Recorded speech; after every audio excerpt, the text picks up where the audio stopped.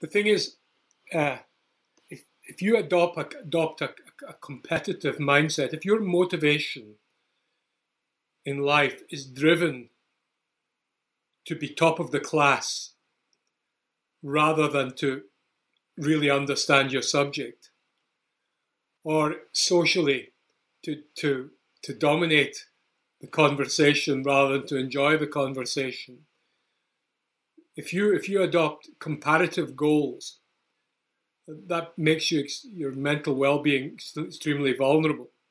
Why?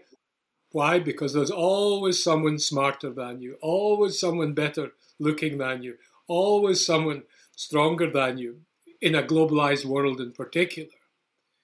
And so, to the extent that you or your child or your family member has this comparative mindset, they will be rendering themselves vulnerable emotionally, but also intellectually, because they've done brain imaging of students who have comparative versus intrinsic motivations.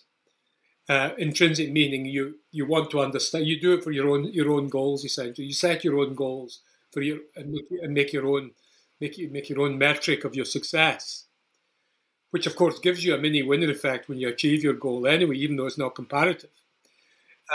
But the students who have the comparative, wanting to be top dog all the time, when they are told that they have made an error or failed an item in a test, their brain goes into a kind of meltdown, and there's a big activity in the amygdala, emotion processing center of the brain.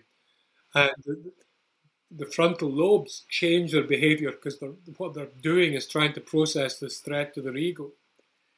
And what they're not, and the hippocampus, the memory center, is not operating to learn from this, to say, oh, I wonder why I failed. And so their whole capacity to learn from failure is totally impaired. So that's why, and that's similar for people with a fixed versus a change mindset.